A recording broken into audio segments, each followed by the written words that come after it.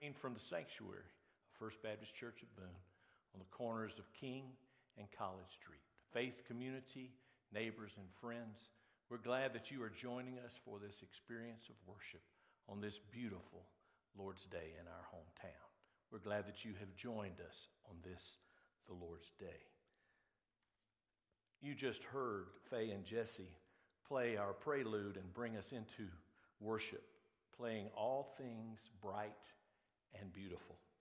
I sent out a questionnaire about, have you seen God today? Have you seen God this week? What is one example of you seeing God's presence bright and beautiful this week? One of our deacons, Carolyn Shull, shared these words. I want to share them with you. Yesterday and today have been so beautiful, a needed respite from the dreary, cool, and sunless days we have experienced lately.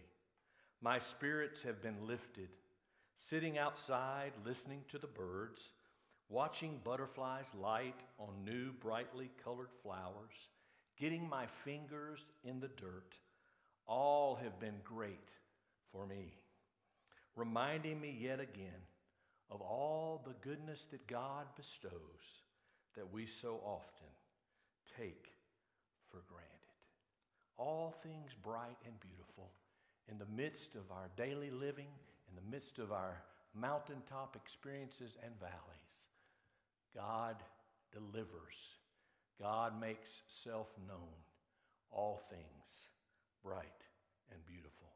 Hear our call to worship, our psalm this morning, Psalm 66. I'm going to read verse 16 and verse 20.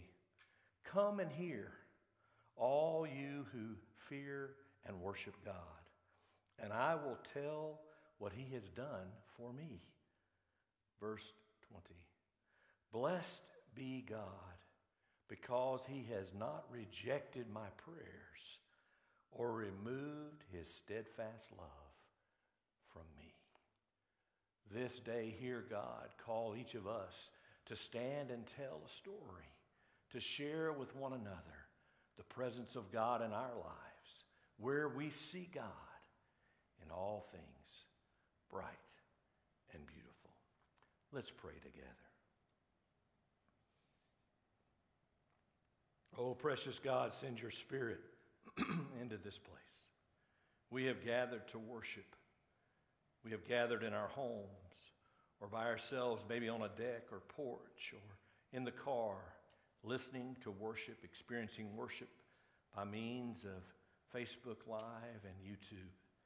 And so, God, I pray that your Spirit permeates each listener and each participant of worship and allows them to experience your word through sacred music played and sung and words read and spoken, scriptures shared. Oh, thank you, God, for your presence today in worship. Bless each one gathered, seeking you, seeking to see you this week. God, make evident and real to each of us your presence in all things. All things then become bright and beautiful. May this worship experience please you, O God, and be in your keeping. May you alone be honored and worshiped. It's in Jesus' name we pray. Amen and amen.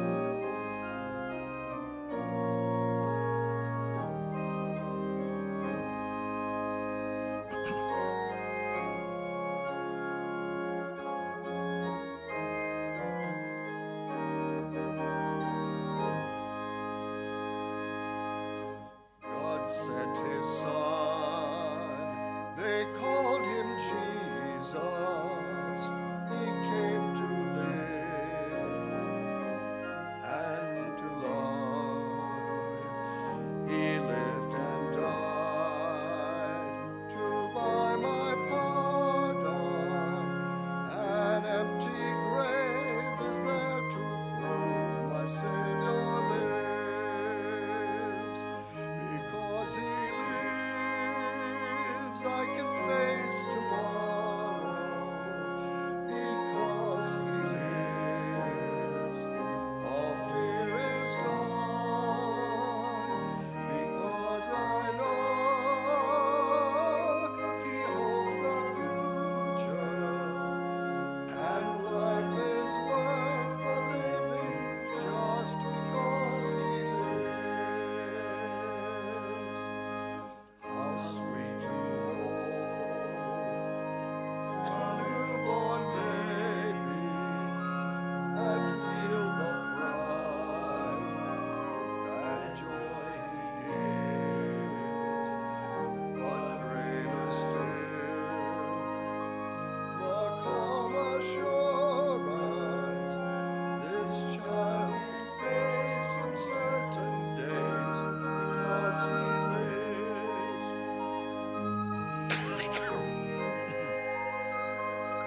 I can face tomorrow because he lives. All fear is gone because I know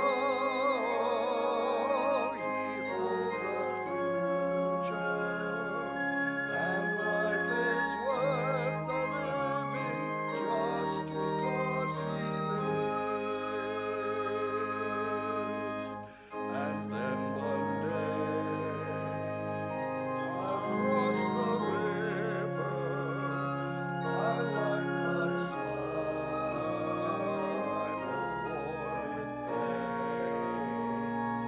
And then as death gives way to victory, I'll see the lights of glory, and I know he lives.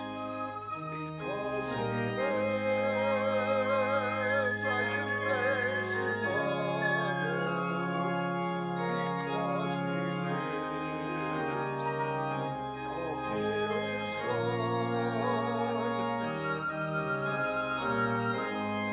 Oh, he holds the future, and life is worth the living just because he lives.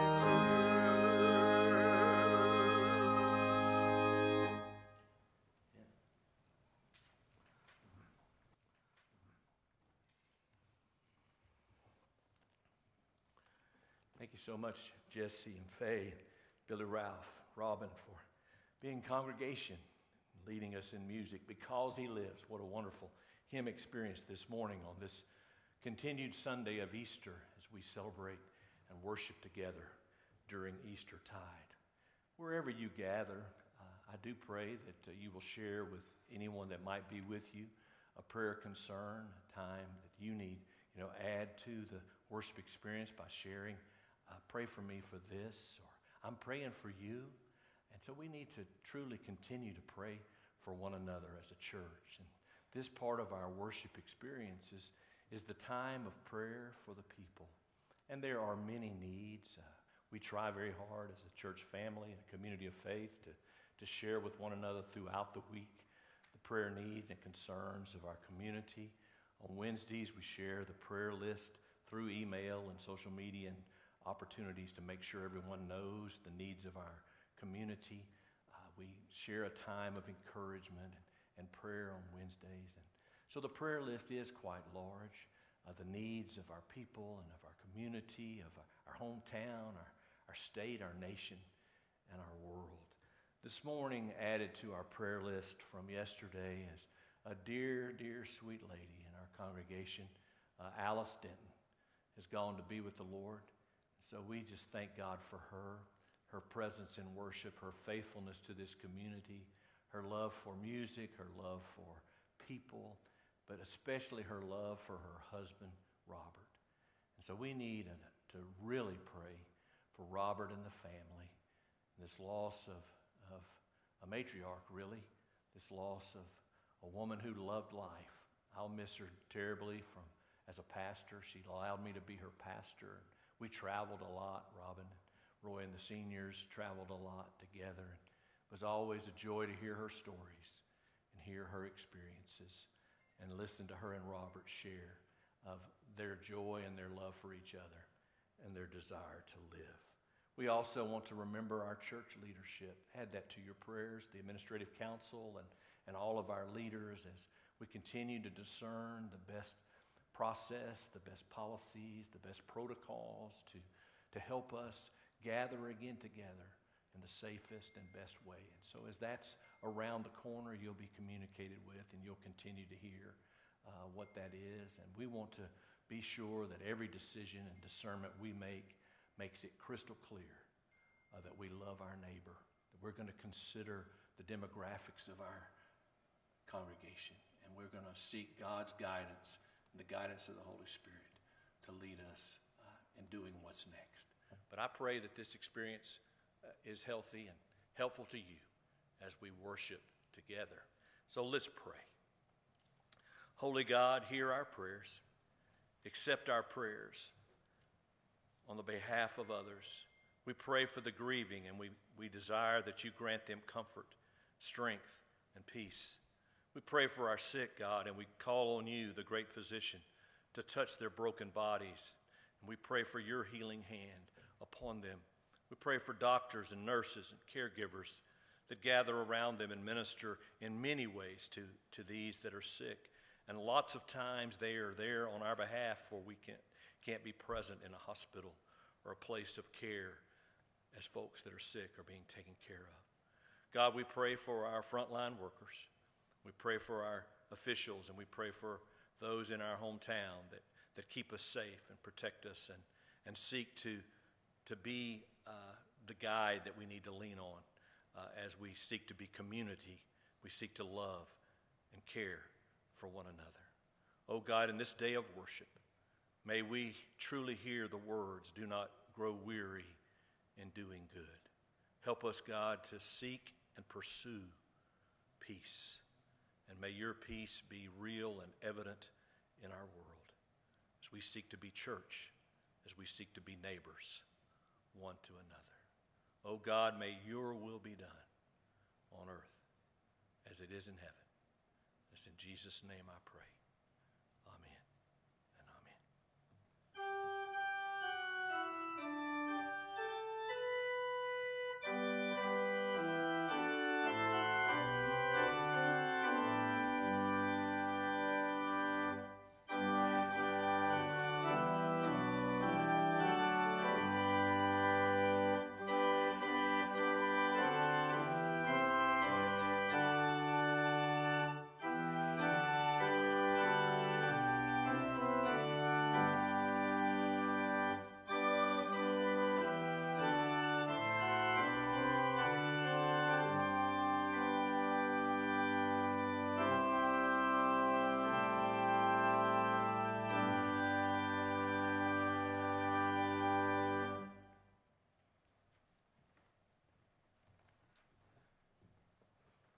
Filling the sanctuary with the sounds of the doxology by the organ and the flute are truly a great worship experience. And I pray that you participated in worship during that time and sang those words that are so familiar to you. May they be a reminder of the opportunity you have to worship through giving. And so I pray as you seek to worship God that you'll continue to send in tithes and offerings to First Baptist Church. There's opportunities for online giving, but also the mail is continually checked, and those offerings are received. You have been a gracious people, and so thank you for your giving to this church as we seek to be mission and do ministry in our hometown for the needy, the hurting, and the most vulnerable. Thank you. Any discussion of giving has to include an awareness that many of you out there are hurting.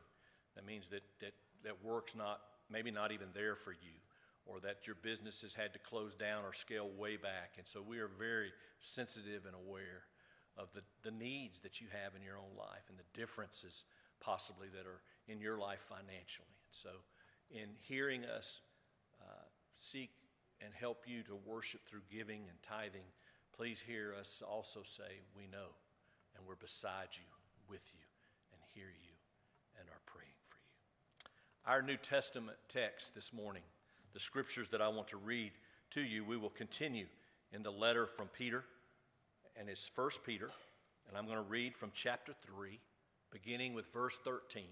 1 Peter 3, 13 and following.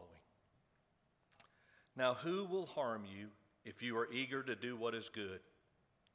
But even if you do suffer for doing what is right, you are blessed. Do not fear what they fear. Do not be intimidated, but in your hearts sanctify Christ as Lord.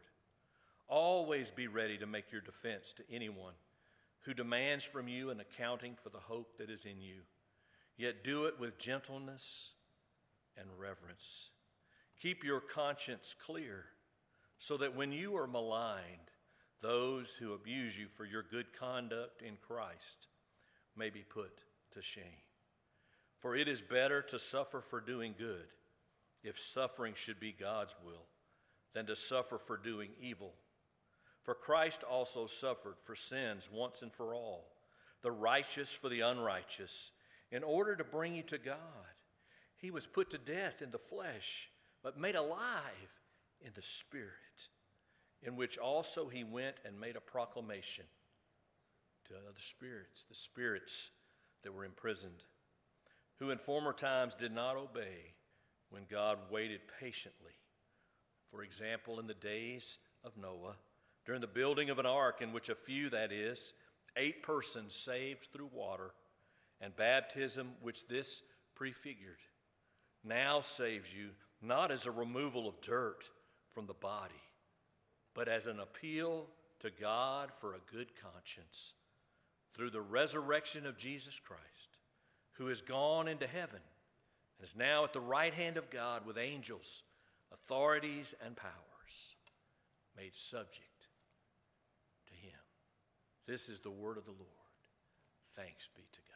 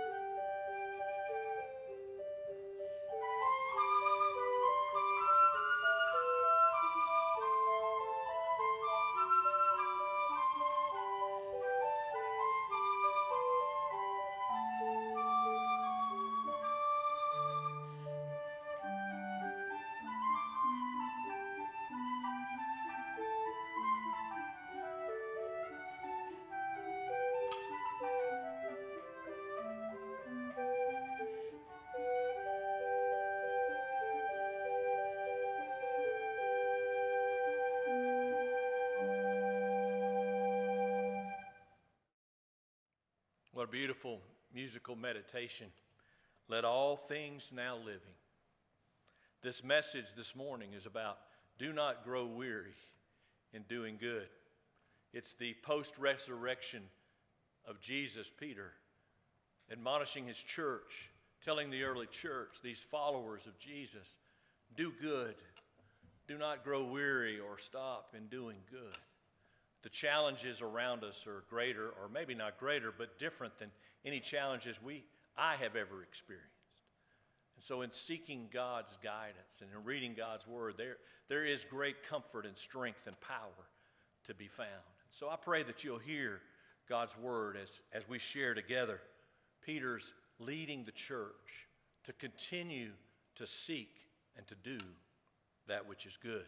Children love to ask that question. Or I hear children in my life ask the question, did I do good, Mom? Did I do good, Dad? What'd you think about that, Granddaddy? Teacher, did I give you the right answer? Did I do good? Coach, am I on the right track, in the right place? We want to do good, and we seek lots of voices of encouragement in telling us we're doing good. Peter really wants the listener, the reader, the follower of Jesus, the early church, the church in 2020, to seek God's direction, to seek Holy Spirit guidance, to seek the Word of God to understand what truly is doing good. 1 Peter 3, verse 13, uses the word eager. Eager to do good, a desire to do good, not a wringing of hands and checking a box or it's on your list of things to do today. Be good, but be eager to do good.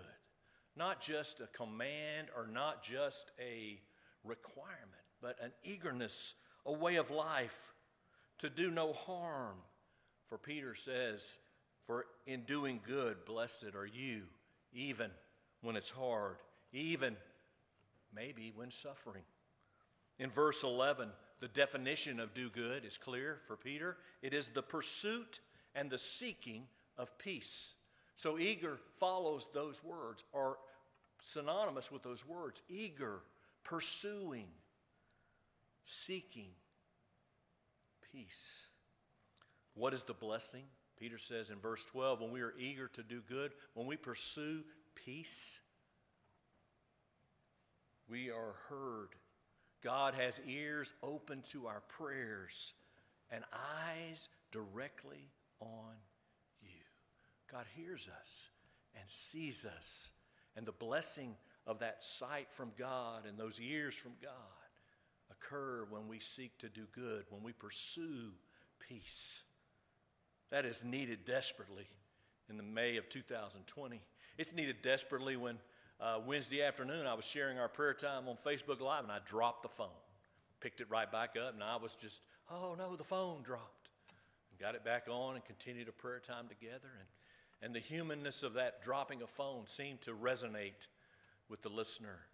I know the challenges of worshiping live stream bring us kind of an anxiety sometimes. Relax. There may have been a pause or a break or a sound up and down, but relax. We have gathered to worship God, not praise the methodology or praise the instrument that's providing our worship experience. We are to seek doing good, pursuing peace. I'm not sure was talking to Roy there.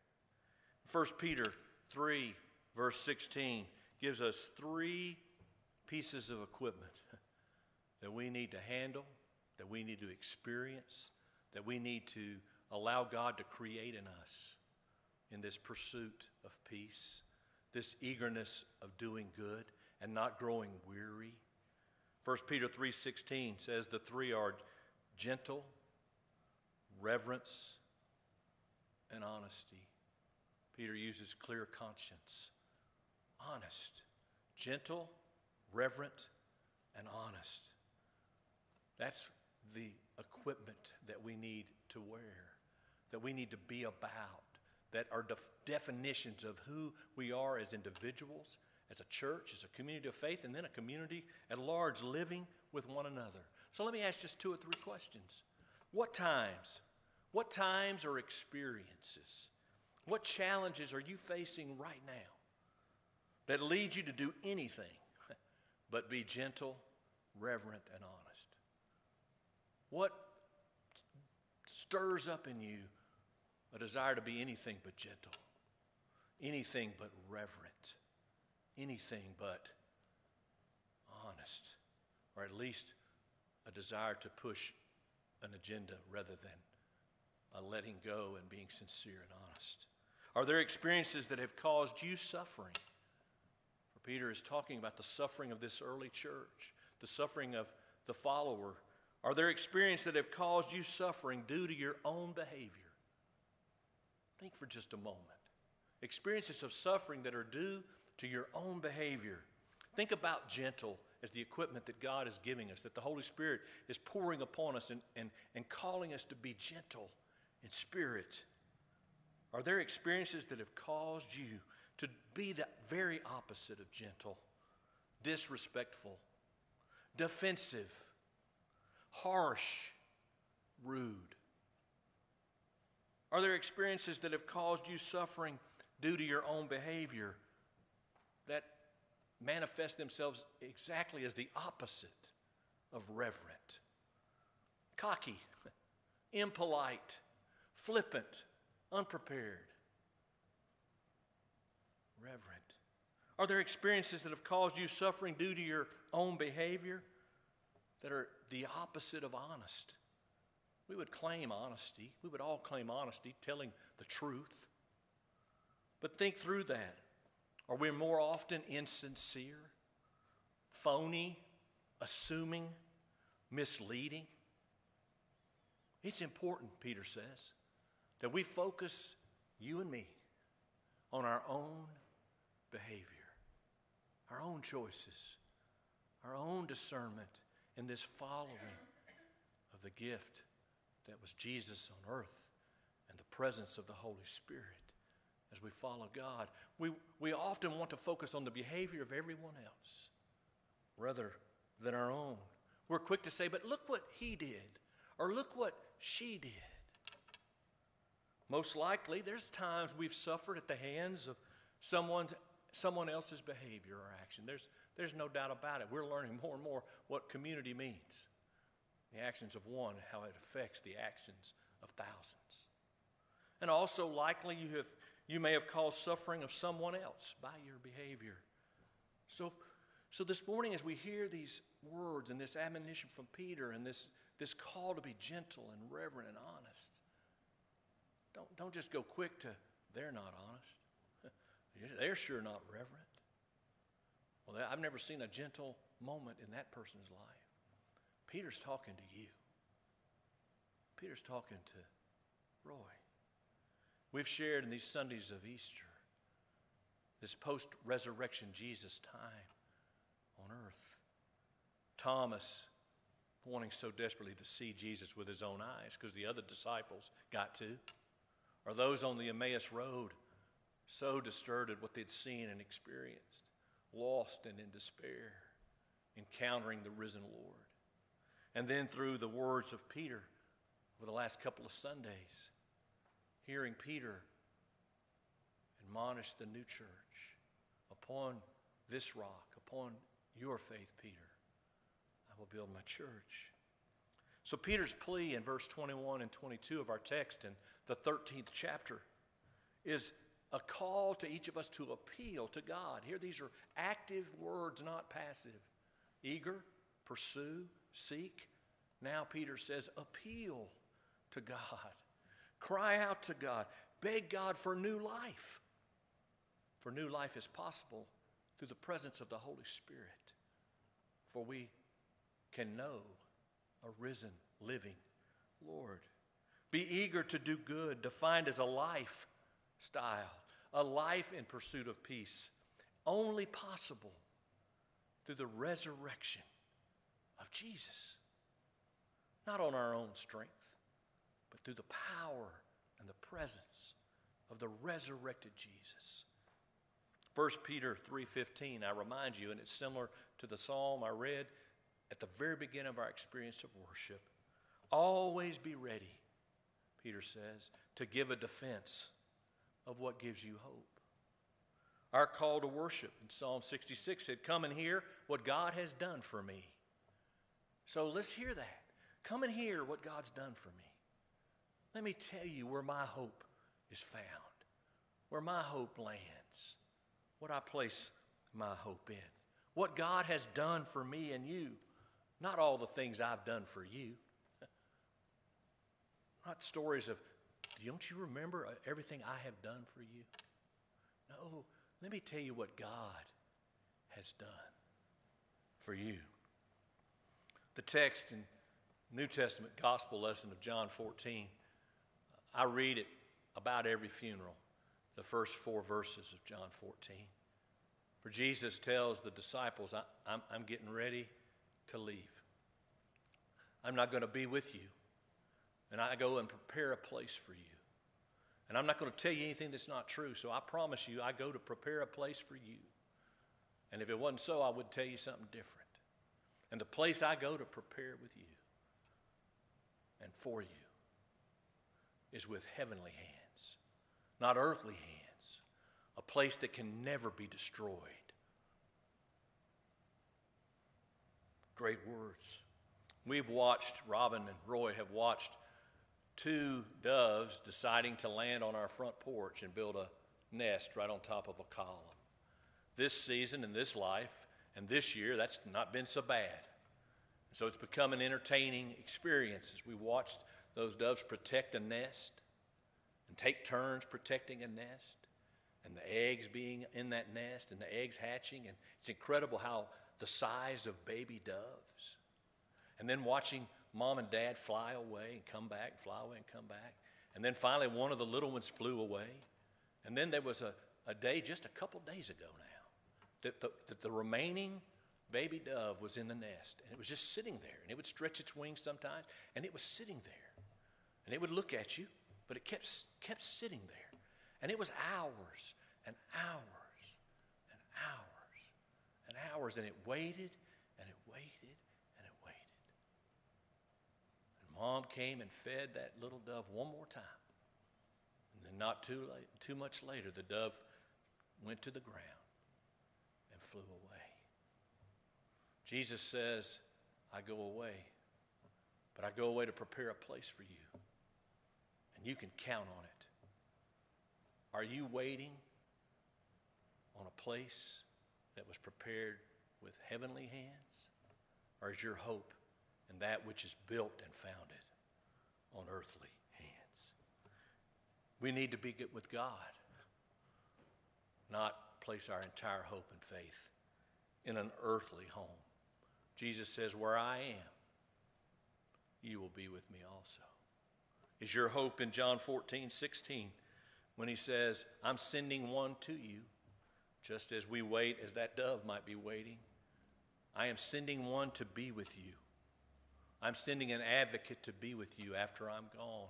The Spirit will come and live with you and abide with you. And so Jesus is reminding us and telling us we need spirit, not flesh.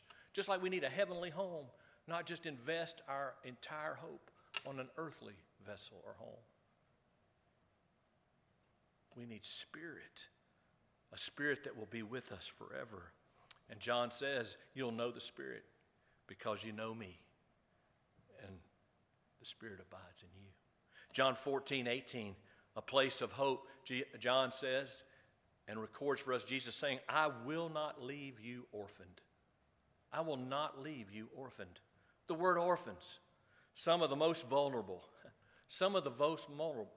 need our attention, need our eyes.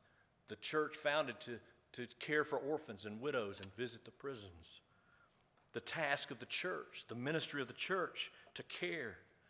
And the reality is we all will experience vulnerability sometime in our life.